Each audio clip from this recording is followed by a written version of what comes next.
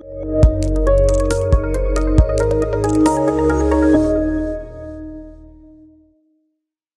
guys, it's Jonathan from Smart Home Sounds. If you're new here, then welcome. I hope you enjoy this video, and if you're a regular, welcome back. Today I'm going to be talking about the new Sonos 5 wireless speaker, an upgrade of the much loved Play 5 released on the 10th of June. We always make sure we review any new products to help you guys decide if it's the right choice for you, and that's also why we offer a 30-day listen better promise, just in case we're wrong. So let's get on with the video.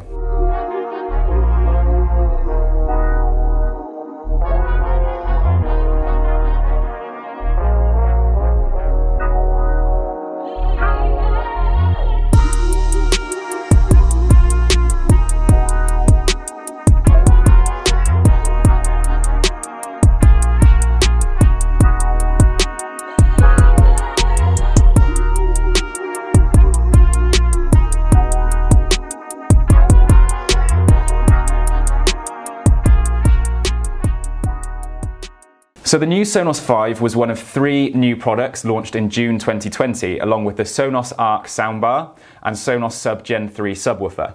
It has replaced the hugely popular Play 5 model, which was Sonos' first all-in-one wireless speaker.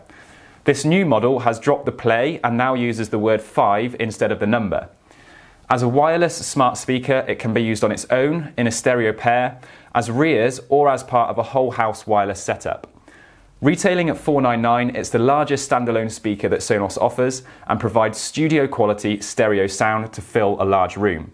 If we take a look at the design, the 5 has had a bit of a refresh, and if we put it side by side next to the older Play 5, you can see some slight changes.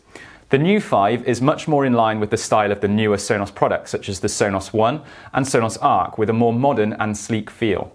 This perforated grille across the front is now colour matched with the rest of the speaker, offering an all white or all black design as opposed to the older white Play 5, which had a white body but retained the black front. The logo on the front is also more discreet on this new design. Otherwise, the design is the same as the Play 5, with the touch panel controls on the top for play, pause, changing the volume or skipping track. It's also the same size and shape and has the same ports on the back, so it's got an Ethernet port, a power port, a join button, and a very useful 3.5mm jack for line in, which I'll discuss later on in the video. Both models have these little rubber feet on 3 of the sides, as they can be stood in 2 different orientations, vertical or horizontal, and these feet prevent any damage to the surface you place it on. I'll also point out that the 5, like the Play 5, is humidity resistant, so it can be positioned in humid environments such as a bathroom or conservatory.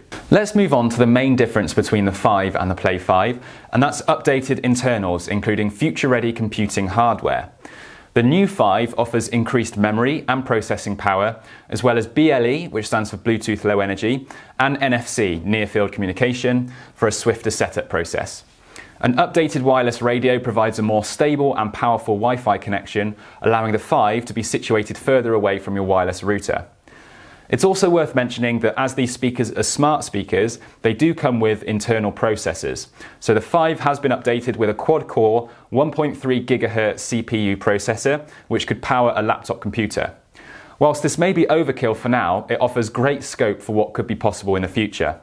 Sonos have purchased some small tech companies over the last 18 months, so we're really excited to see what Sonos will do with these technologies. While the Play 5 is compatible with both the old Sonos S1 app and the new S2 app, the new 5 will only work with S2. This means if you have any legacy products in your home, a new 5 would need to be set up on a different system in S2 and couldn't be grouped with those older products. So that wraps up the main differences. Let's talk about some of the similarities between these 2 models. First and foremost, the 5 has retained the same internal speakers and sound as the popular Play 5.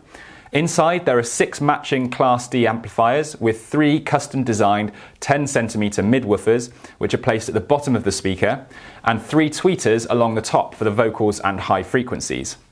The left and right tweeters are directed out to the sides in a phased array design to offer a wider soundstage, and they fill a large room comfortably.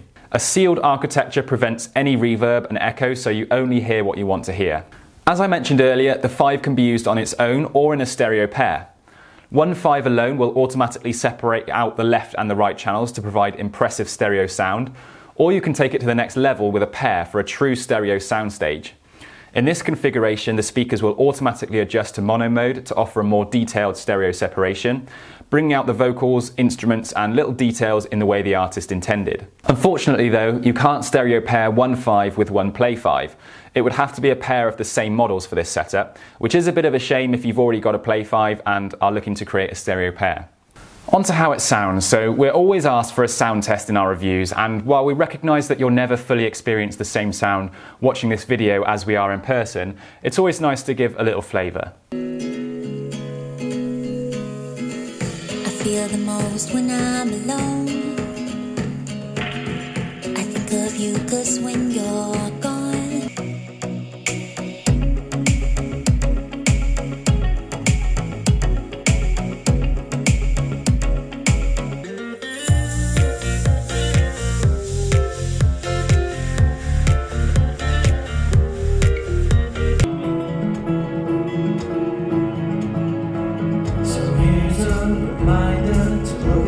that's pouring into you.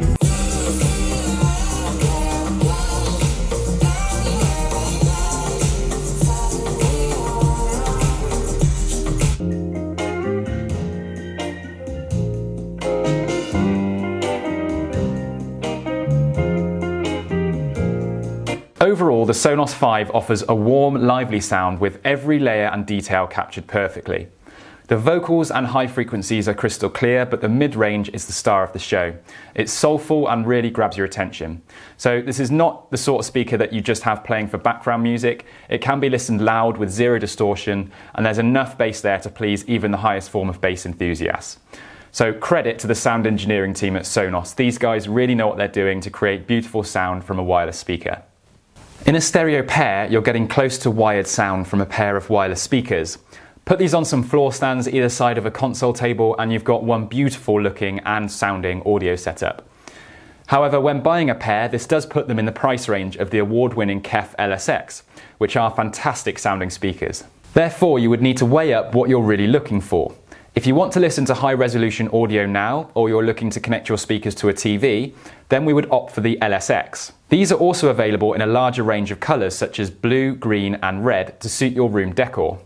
On the other hand, the Sonos Fives offer a more complete experience from the streaming services available, additional features, methods of control, and becoming part of a whole sound system. The Sonos Five also benefits from a dedicated 3.5mm jack, which allows you to connect an external device such as a CD player or a turntable. This is a really simple way of enjoying your vinyl records on a wireless speaker, and being part of the Sonos ecosystem, a big plus of this setup is that you can send the audio to any other Sonos devices in your house. So for example, you could have a Five connected to a turntable in your office and then send that audio to a Sonos One in your lounge to enjoy the sound of vinyl throughout your home. This is one of our favourite setups at Smart Home Sounds because you can capture the emotions and the ownership of the vinyl, but also benefit from convenient wireless streaming using the Sonos ecosystem when you want to. We also have to point out the line-in autoplay feature, which means that once enabled, it will automatically switch to the line-in input once it senses a signal. So in the turntable's case, that's when the needle hits the vinyl, so no button pressing required. I'll just add now that we will be doing a separate video all about how to enjoy vinyl on Sonos, including the setup process, so make sure you subscribe to keep an eye out for that. Aside from its sound quality, let's move on to some additional features. Like other Sonos speakers, the Five can be controlled in a number of ways. So the Sonos app can be used to tweak EQ settings such as bass and treble, play radio stations and stream from over 100 streaming services including Spotify, Apple Music, Tidal and more. The Five is also AirPlay 2 compatible, so you can cast audio straight from an iOS device to the speaker, or you can use Spotify Connect to stream straight from the Spotify app using your smart device. There's no Bluetooth in this model, which will be a drawback for some, but the reason for this, we think, is that Sonos want to keep Bluetooth for portable speakers, and they've already done this in their Sonos Move Bluetooth speaker, which you can take outside the home as well as enjoy it indoors. Wi-Fi, through the form of the Sonos app, Spotify Connect or AirPlay 2, is a much more robust form of control for listening at home because it doesn't interrupt the listening experience from other sounds from your phone, it doesn't drain your device's battery, and it lets you roam around your home without range issues. TruePlay tuning can also be used to enhance the audio quality of the Five for the room you're in. Using the Sonos app on an iOS device, the speaker will emit test tones to detect the size and layout of your room and furniture. It will then automatically adjust the EQ settings for the best possible performance in that room. We would 100% recommend this, and what we really like is Sonos gives you the ability to toggle this on and off to hear the changes made to the speaker's audio. We're always skeptical of room tuning software that doesn't allow you to see the differences. Now, some may find it disappointing that this new upgrade still doesn't offer built-in voice control from either Amazon Alexa or Google Assistant. Like the Play 5, the 5 is compatible with Alexa and Google Home products, which can be used to control the speaker via voice, but Sonos haven't followed the trend of adding built-in voice control capacity like they have with the majority of their newer speakers, such as the Move and the Arc. This is most likely because they've only tweaked the Play 5 with the differences I've mentioned earlier on in the video, and they've also said they focused on sound rather than adding mics. This could be seen as a bit of a cop-out, and some people are going to be disappointed at the absence of voice control, but there is that workaround with connecting to a voice-controlled device or grouping it with another voice-controlled Sonos speaker. Let's move on to who we would recommend this for and the pros and cons of the new 5. Firstly, if you have a Play 5 already, there isn't really any need to upgrade to the 5 right now. While there are some minor differences, the sound and the performance remains pretty much the same. The Play 5 has been a hugely popular speaker for Sonos since its first iteration, which was released back in 2009, and besides some tweaks here and there, why fix something that isn't broken? If you're considering a Play 5 already, then you'll now be getting the latest model with a sleeker, more modern design and better internals for any future updates, especially since the launch of the new Sonos S2 app. The team here are really looking forward to the addition of the rumoured high-resolution listening. So for those hi-fi enthusiasts who maybe own a Tidal Hi-Fi, Deezer Elite or Qobuz subscription with high-res files, you'll be able to benefit from an even more enhanced listening experience. If you're a real music lover and want to enjoy your favourite albums and artists, then the 5 is a good option. Whether you opt to use one alone, two in a stereo pair, or take your home cinema setup to the next level using a pair as rears to a Sonos soundbar, you'll experience bold sound with great detail. The dedicated line-in makes this a great option for vinyl enthusiasts, offering a gateway between older hi-fi and the modern Sonos system, giving you the best of both worlds. The main pros for the 5, which some are not necessarily pros over the Play 5, are wide, vibrant room-filling audio, a refreshed, sleek design, true play tuning to help the speaker become more spatially aware of its environment, updated internals and future-proofed hardware, and of course the line-in option for connecting a turntable. On the other hand, there's no built-in voice control. It can't be used in a stereo pair with an older Play 5, and it's a Wi-Fi only speaker with no support for Bluetooth. And that line-in does become disabled if the speakers are used as rears for a soundbar. It's also up against some strong competitors at this price point. For us, this speaker has been designed with studio quality sound in mind. We're big fans of the Play 5 model with a few in our office, and the new 5 retains all the features we love with a slight facelift and internal upgrades. So if you're considering Sonos or any other systems such as the KEF LSX, then get in touch. We're a company of music lovers and we're always happy to help you find the right speakers for you or answer any questions you have. If you did want any advice or have any questions, get in touch via email, phone or live chat on our website. Our customer service team are always happy to help. I'll pop a link in the description if you want to learn more on the 5. That just about wraps up this video. Don't forget to subscribe for future videos. Thanks for watching and I'll see you next time.